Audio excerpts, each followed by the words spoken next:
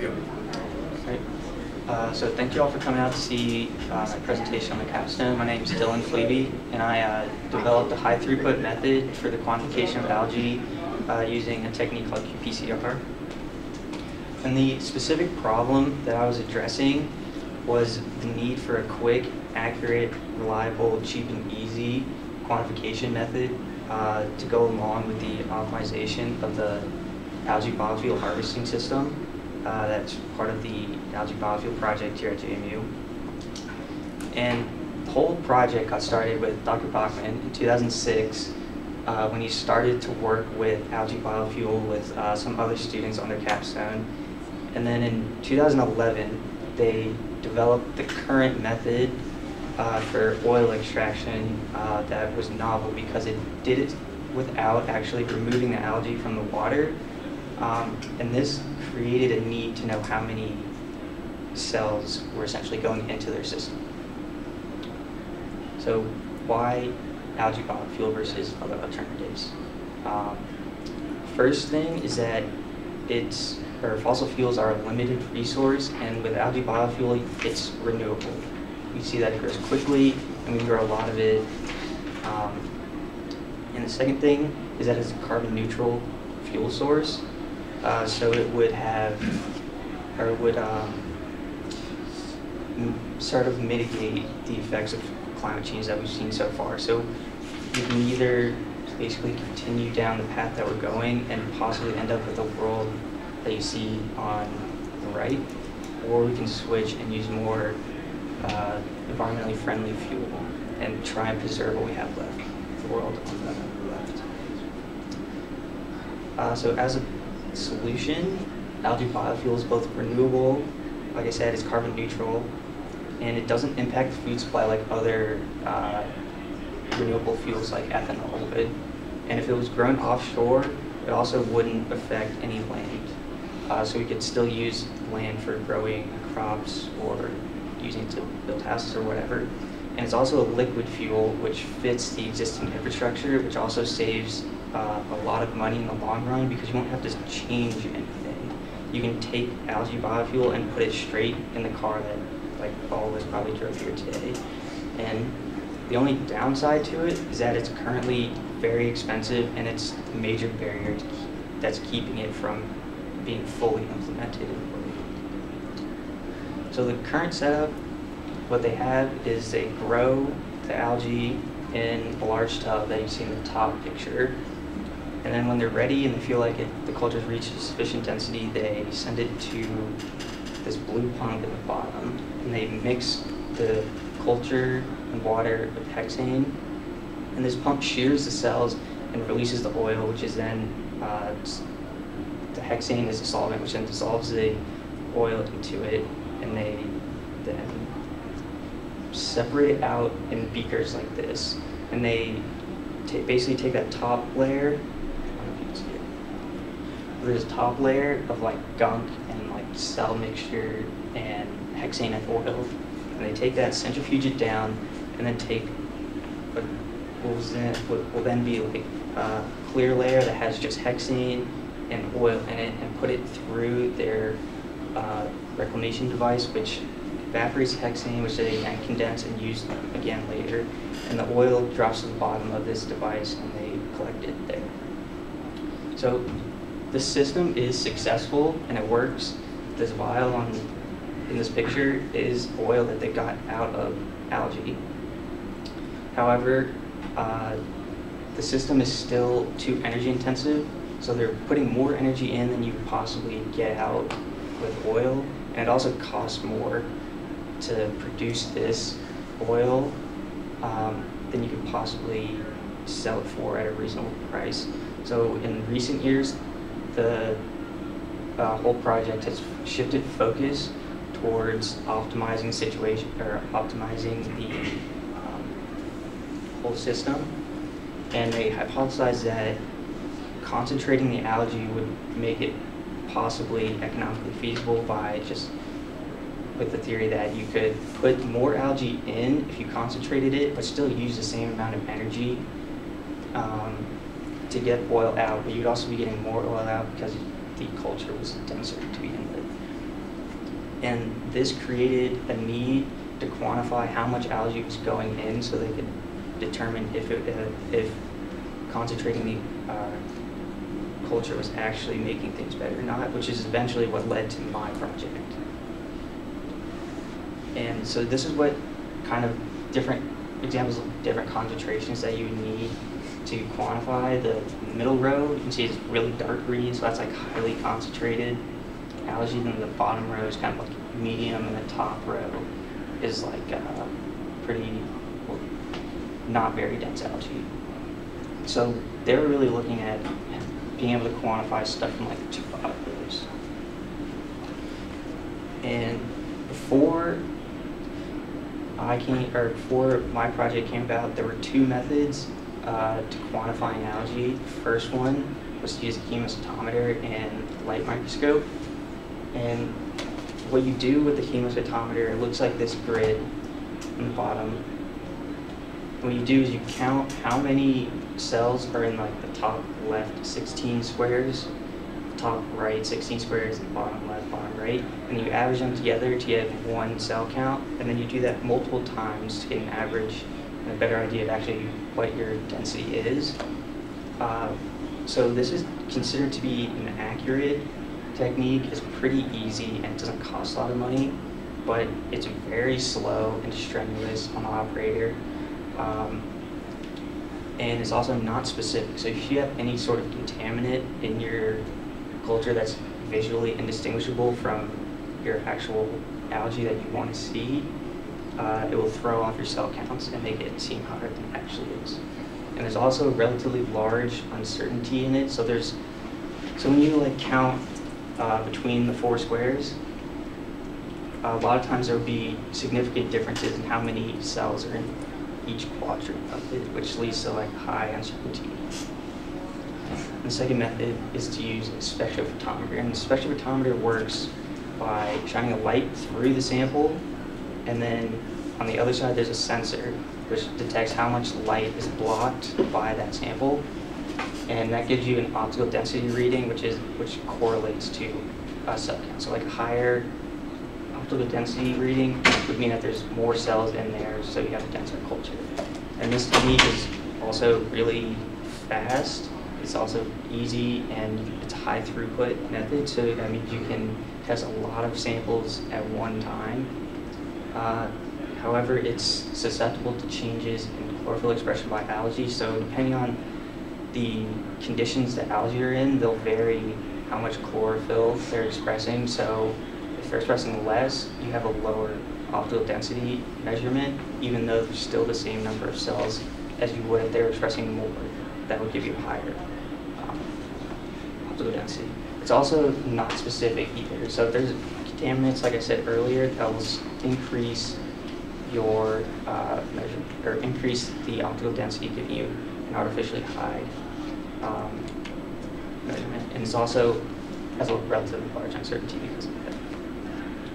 So this is where Dr. Wurch comes in. He's an expert in marine and microbial ecology and microbe interactions.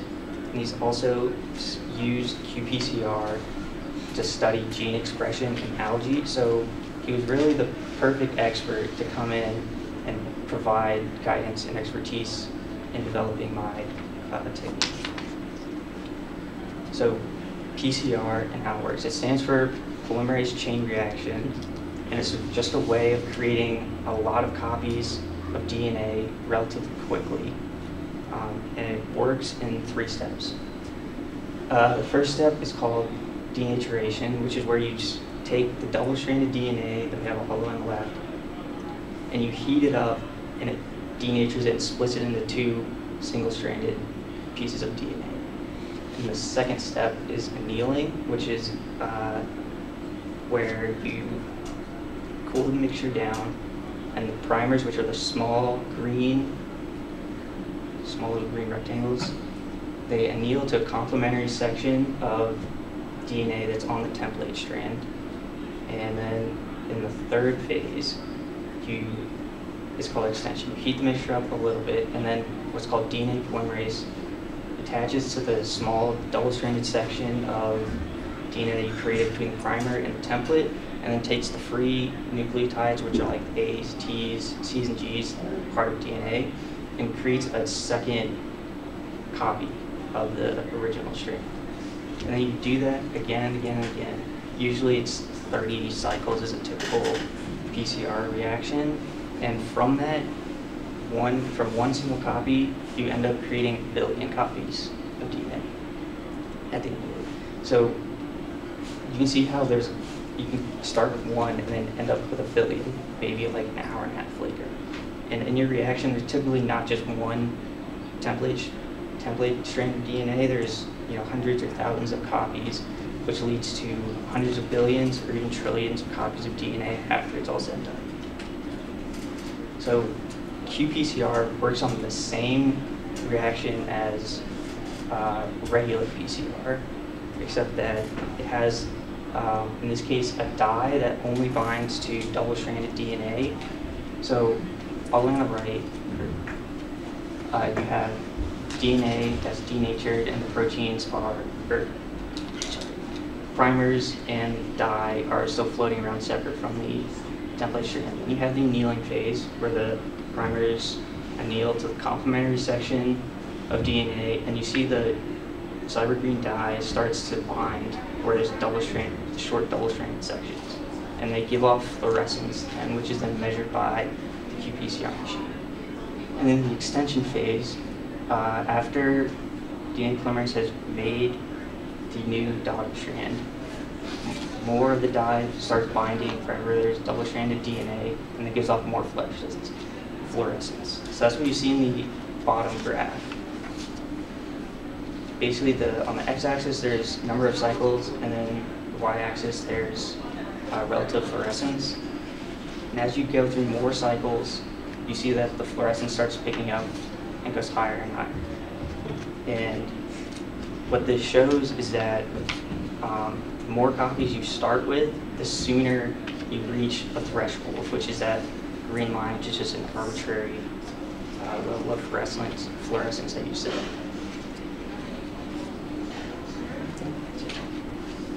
And then this is about the primer specificity. So my technique is specific. It can be specific down, all the way down to one species. In my case, it was the genus Nannochloropsis. And what this is showing is how the primers anneal to a specific section of template DNA. So you see that A's and T's are complementary to each other, and C's and G's. So this sequence that's in the primer is specific to that section in the template DNA. So that's what makes this specific. And it won't, so if you have another contaminant, it'll have a different arrangement of A's, T's, C's, and G's in their DNA, so it won't bind to that and it won't amplify that DNA. So just a little bit about what qPCR is. It's a modern biotechnology technique that produces a lot of copies of DNA and then uses fluorescence to quantify the number of copies that have been created. And it's better because it's specific to what you're looking for, and it's not affected by chlorophyll expression. And once the method is developed, it's pretty easy to get the measurement, and it's also not strenuous on whoever's operating it. So to reiterate the problem, there was a need for a quick and easy and cheap method for quantifying the input algae into this algae biofuel harvesting system. So my project was essentially to develop the method, the qPCR method, and then compare it to the hemocytometer and the spectrophotometry. And then I basically judged each of the three methods based on how long it took, the cost, how easy it was to do, the range of measurement that it could take, so like how dense or not dense the culture was, the uncertainty associated with the measurement, and its accuracy. So for my methods, I had to culture a pure culture in the lab. I then took cell counts with hemocytometer, then took measurements with the spectrophotometer. Then I had to develop the qPCR method from scratch, and then finally I compared all three techniques. So for culturing, culturing recipe started with 45 milliliters of instant ocean, which is just like a salt, and then 200 microliters of nutrient A, which was trace minerals, and 200 microliters of nutrient B, which is nitrogen and phosphorus. And I mixed those with 1,500 microliters of water and split those into 3 beakers that you see over there, and then inoculated 5 microliters of Nannochloropsis culture into them, and then incubated them at a consistent 22 degrees Celsius on a 14-hour light and 10-hour dark cycle. So during the culturing process, I had to continually check up on the density of the cultures, and to do that I used a fluorometer, which works by shining specific wavelengths of light at a sample, and then that sample gives off fluorescence. So that's what's on the y-axis, and then x-axis is time. And I had to wait until the cultures got to a sufficient density where it'd be worth doing the next step, which is DNA extraction, to get like one, a good concentration of DNA out of them and a good purity level. So DNA extraction, I use the mobile DNA extraction kit specifically designed for extracting DNA from plant material. And the first step in the process was to prep the sample for vortexing, which you add the solution PD1, which just prepares it. The second thing was to lyse the cells or vortex them.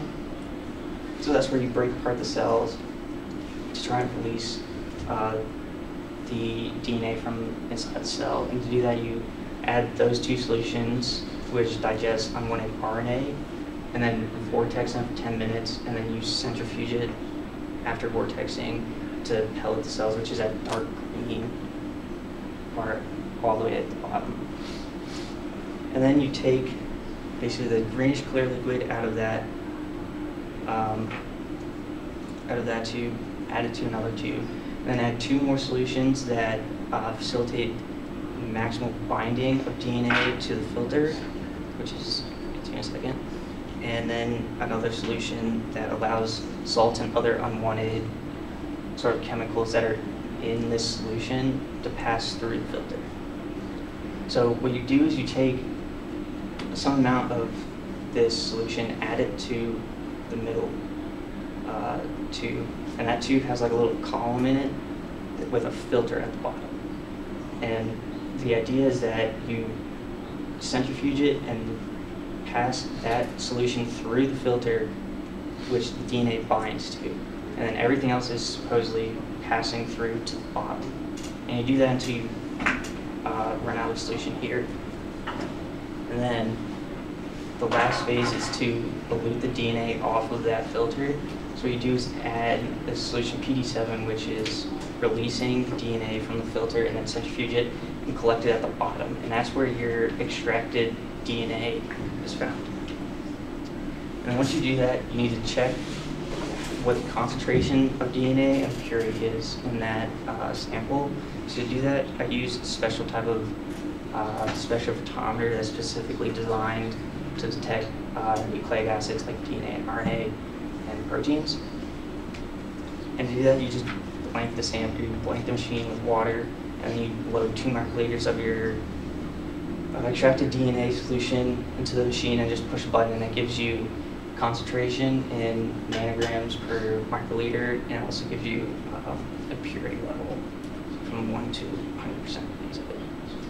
So now that I've extracted the DNA, I have to select the primers that are specific to the DNA in Nannochloropsis. And to do this, I look to the literature, and a paper called Molecular Diagnostics for Modern Contaminants and Algal Cultivation had already done a PCR, qPCR on this same genus of algae. So that's the sequence for both of the primers, both forward and reverse, from the paper. And I also used universal eukaryotic primers as a backup in case those didn't work. And universal eukaryotic primers will bind to any eukaryotic DNA. So that decreases the specificity of my tests, which I didn't want, so I really hope that these did work. And after selecting primers, I had to do a regular PCR, PCR first. I had to do 3 optimizations, and you do a regular PCR first because qPCR reagents are real expensive, so if it doesn't work, you kind of lose a lot of money, so you do regular PCR first and optimize it. So in the first one, I tested which template DNA and primer combination worked the best. The second one, I tested annealing temperatures, and the third one, primer concentrations. So the first one, where I tested template DNA and primer combinations, in the lanes 2 through 6 contain the eukaryotic primers, and that created a product that was around 2,000 base pairs. And you can see that actually lane 3 doesn't have anything right here.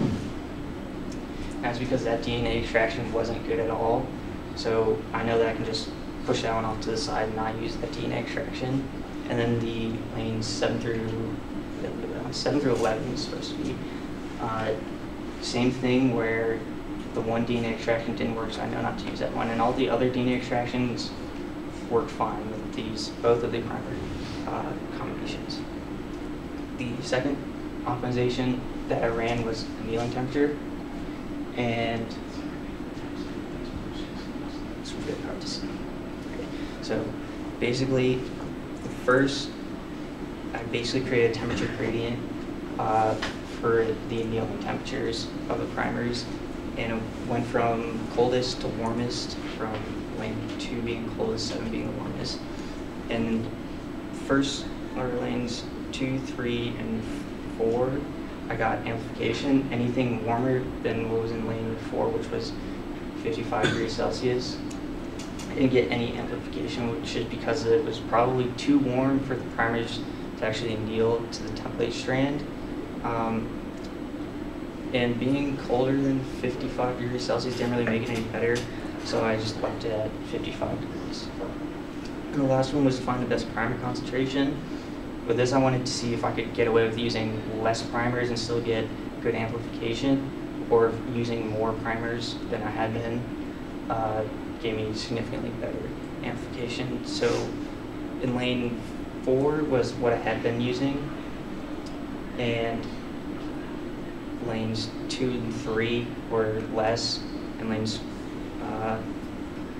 5, 6, and 7 were higher concentrations of primers.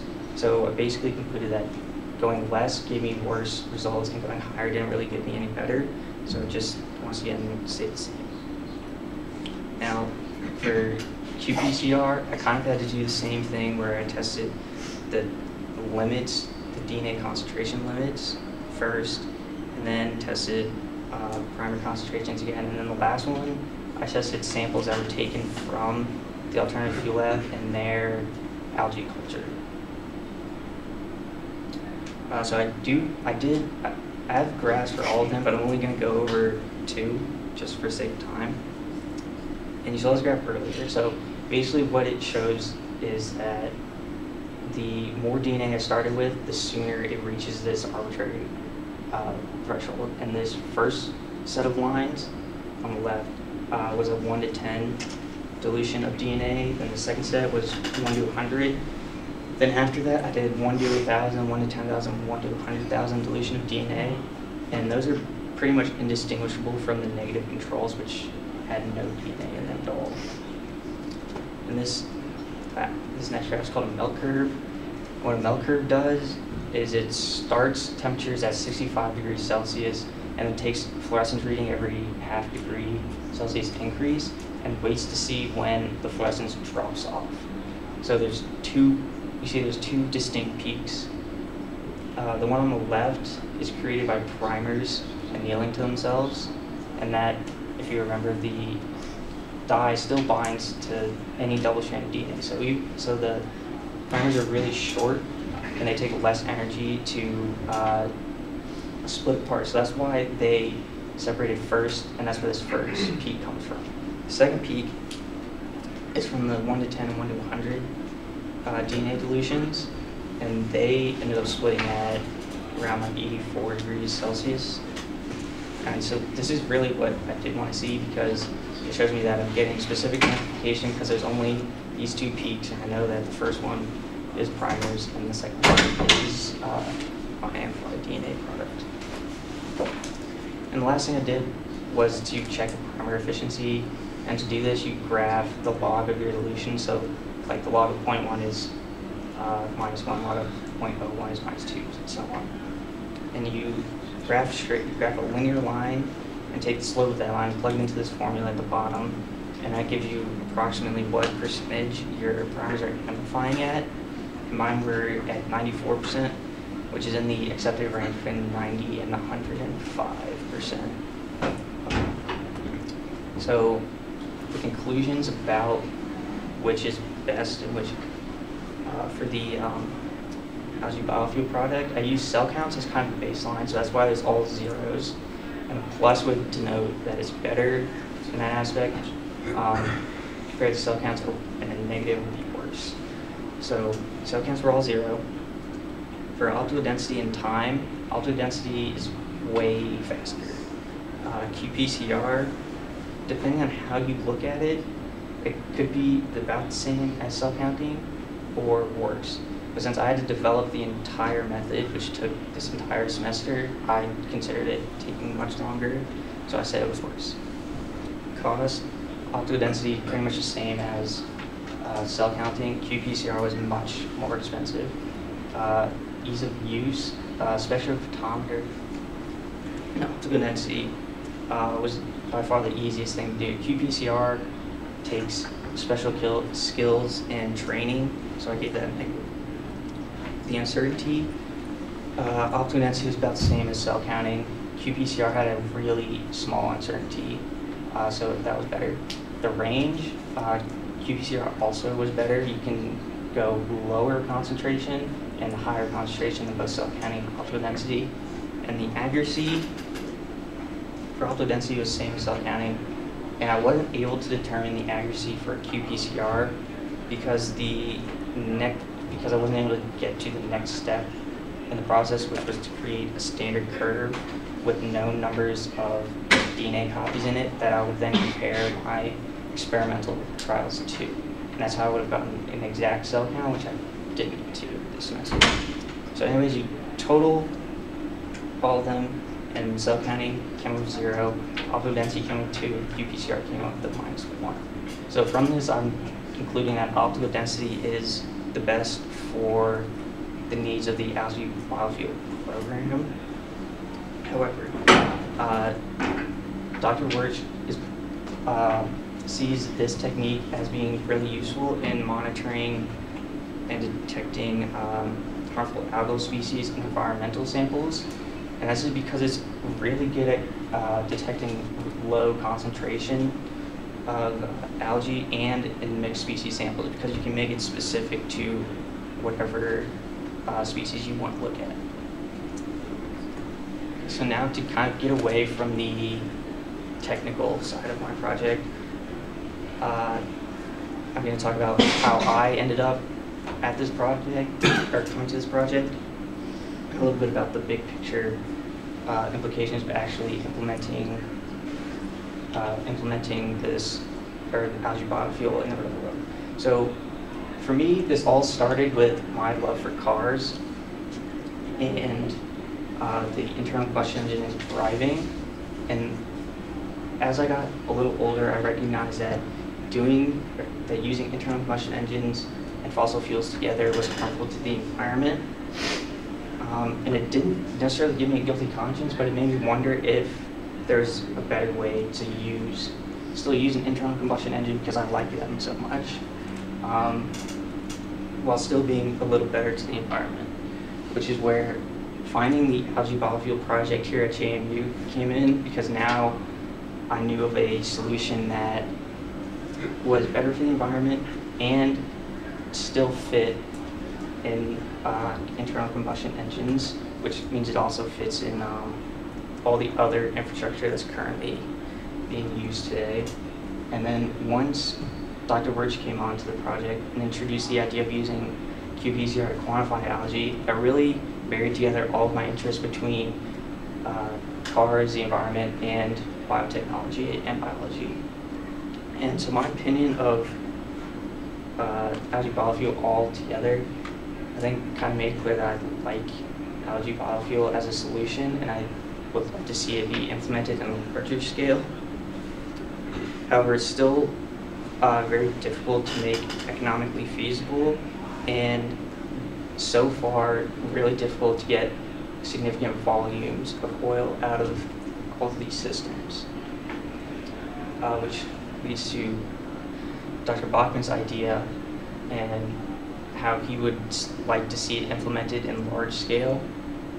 So what he was thinking is to grow large amounts of algae in dead zones in the ocean, specifically one that's off sort of southeast off the coast of Florida, that's in between the Tropic of Cancer and the equator.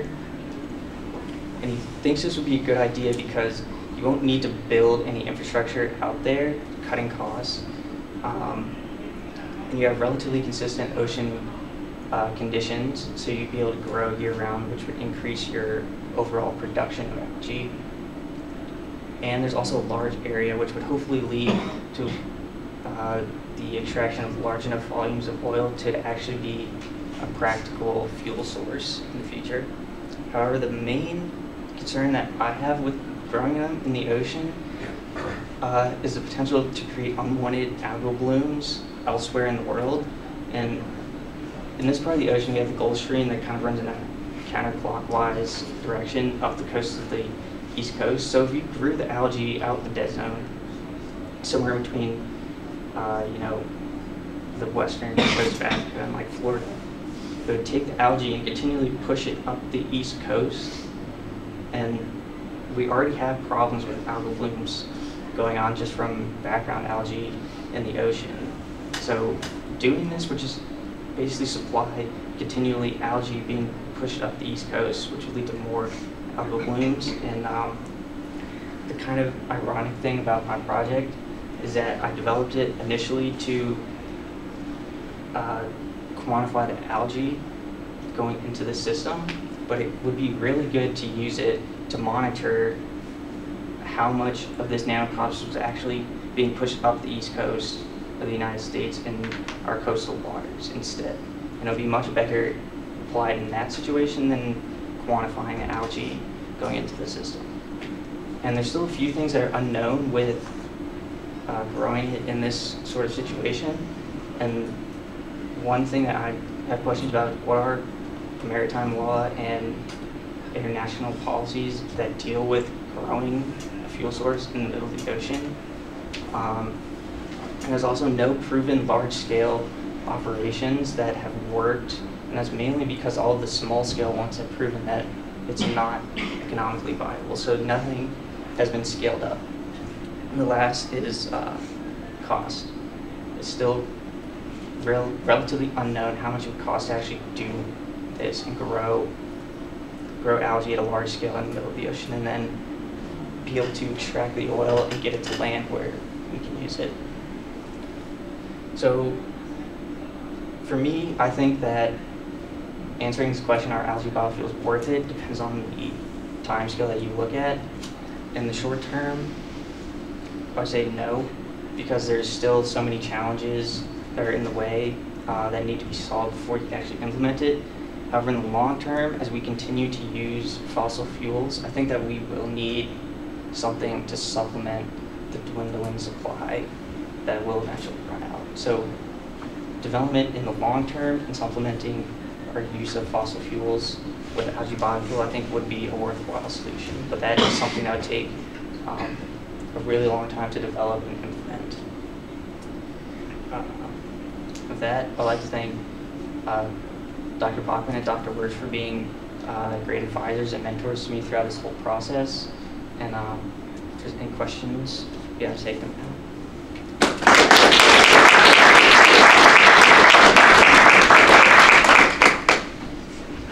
How big are the mature algae cells? It's really small. I don't know exactly the size, but you need to like. Take a look at the grid. How big is the grid? So the grid, hemocytometer. Each one of like these squares is like I think 1/10 of a millimeter, and there could be. When I was counting it like this was hundreds in there, so they're pretty small. Like 5-10 micron, somewhere around there maybe.